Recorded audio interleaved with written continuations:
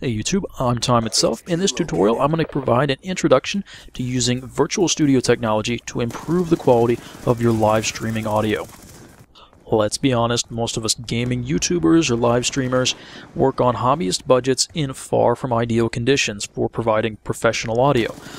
And nonetheless, there's still a long way we can go with what we do have, and hopefully this tutorial is useful in helping you to figure out how to do things a little better. Alright, first, here's an example I'm going to walk through and show you how I'm going to try to improve my live stream audio with both the game audio and the chat audio. One more on it. But there's 3 more in the room. Now, if you were just going to use your live streaming program's volume slider inputs to try and clean that up, you'd be fairly limited, and it'd probably sound something like this. One more on it. But there's 3 more in the room. But I want to firmly put that gameplay audio in the background. That explosion at the end is especially annoying, but I'd still like to be able to hear the announcer. Also, one of my friends is kind of loud, the other one's kind of quiet. I'd like to be able to hear them both fairly equally. Really, what I want to do is reduce the dynamic range of both the chat and the gameplay. To do that, I'm going to use compression. So here's an extremely brief explanation of the basics of compression. I'm going to use some graphs. The input level is on the x-axis there, the output level is on the y-axis. Normally, the output is just the same as the input. You can turn the volume up or down, but as you heard, that has some limitations. What our typical gain reduction compressors do is as the input gets louder, they turn the output volume down further. 2 parameters are used to describe this: the threshold, the point where the compression begins, and the ratio, how much to compress the audio once it's past that threshold. Higher ratios yield more compression. As this reduces the maximum volume we have, most compressors have the option to apply makeup gain and correct for that. For my gameplay and chat example, here's roughly what those curves are going to look like. The gameplay firmly in the background, but you can still hear it, while the chat is going to be very easy to hear all around, even when people are speaking quietly. 2 more important compression parameters are attack and release. These are times. Attack is how long it takes the compressor to turn the volume down once it's past the threshold, and release is how long it takes the compressor to turn the volume back up once the volume is under the threshold again. These are typically given in milliseconds. The 2 things, as a gameplay commentator, that I find I have to worry about the most both deal with that attack time. Attack times that are too short can cause distortion, but attack times that are too long can cause a kind of popping effect, especially with gunfire and explosions. Those loud noises happen, and the compressor doesn't catch them because it's too slow. As I'm not really bothered by distorted gunfire or explosions, I go ahead and turn my attack times on my gameplay down to 10, if not 5, or even fewer milliseconds. That was an extremely short explanation of compression. There's way more information out there, lots of different settings and techniques. Go ahead and try stuff. Search Google, Wikipedia, learn how to do things, try stuff out, and see what you like, see what works for you.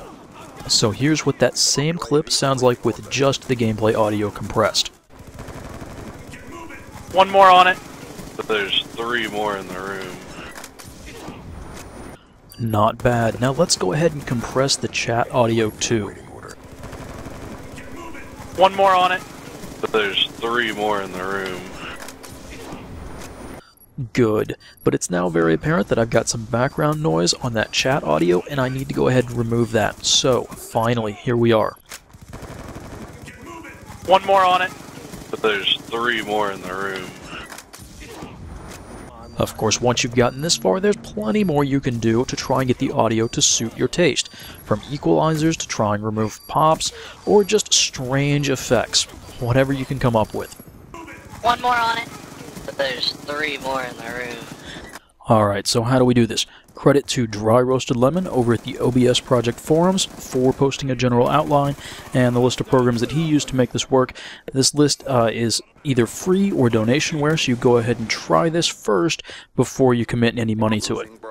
First, you'll need a program to route the output of the audio effects program to your streaming program. Now, if you've got something like virtual audio cable, that'll work. If you have Wirecast, which is free for YouTube partners, that will also work. But if you don't have any of those, VB audio cable is donationware and works for this. Next, we need a VSTHost to run our plugins that are going to apply effects to our audio. I'm just going to use VSTHost for this. It's not the most user-friendly program out there, but it will get the job done. And finally, we're going to need some VST plugins to actually run. I'm going to use Replugs from the Reaper website and BuzzMax and BuzzComp if you'd like to try it out from the Buzzroom website. Then you'll probably want to make a folder for all of your VTS plugins. Here's a typical location in program files. Alright, so now we've got VSTHost open, and we need to get things set up here. So we're going to set our plugin path to wherever we put all those plugins. You can come in here, and here's your browse button. And then you'll hit OK, and it should scan the plugins, but if you need to rescan, here's the option to do that. And it'll just run through and pick all of those up. Alright, next we need to start setting our devices. So first we're going to do gameplay. For me, that comes in on the line in, and then we're going to output to our virtual output. Try to change sample rates as few times as possible. That's just going to depend on how your setup's going. Buffer time, you get lots of options. Lower buffers mean less audio delay, but they can also cause issues. Right now, this is working for me, so I'm just going to leave it alone. Okay, once we've got that, we need to double check our configuration. Yes, our input channel is the line in, and output is there. Okay, that looks good. So, first, we're just doing gameplay. We're going to come in and just add a basic compressor. And what we do here is we just add that, and then we link it to the engine input. You see, it definitely is picking up the game that I've got going in the background. And then that's going to our compressor. This little icon here brings up the nice graphical panel, all pretty looking.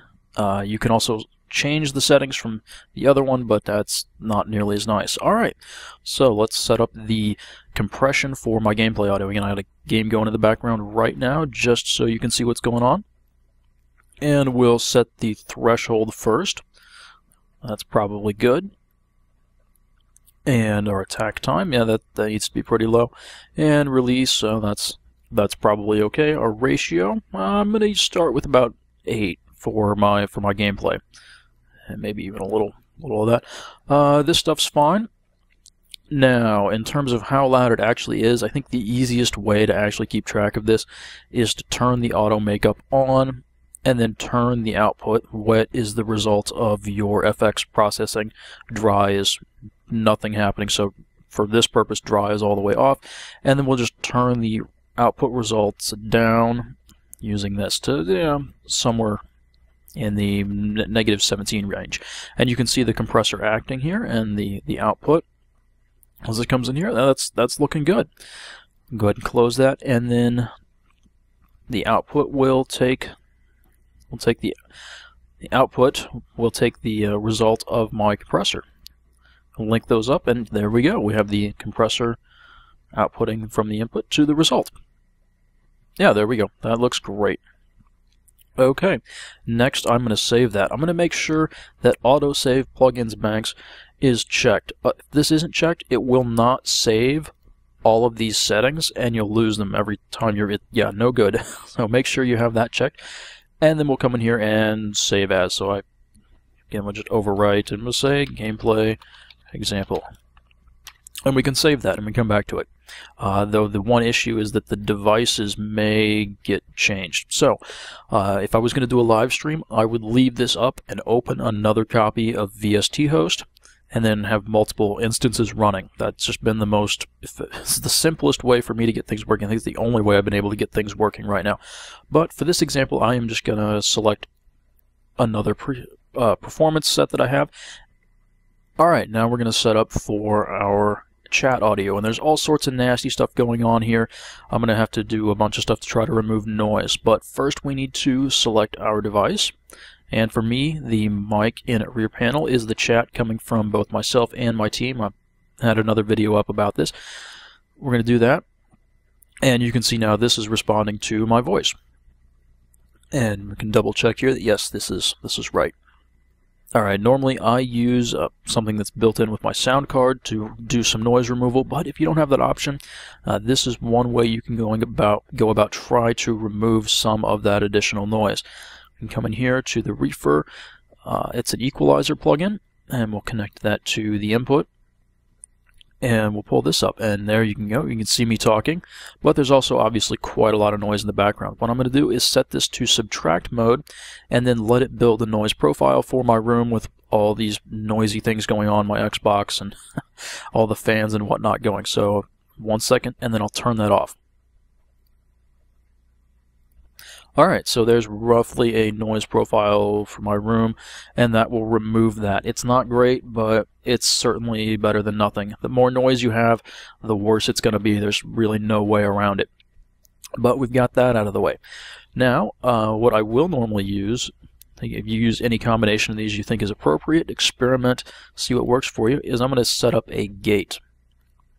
And this will trigger once it's loud enough. This will trigger and start letting audio through, and then once it gets quiet again, it'll cut off. So that keeps the quiet hiss of things out of the way. So let's pull that up. Alright, I'm going to be quiet again and see where this gate needs to be set.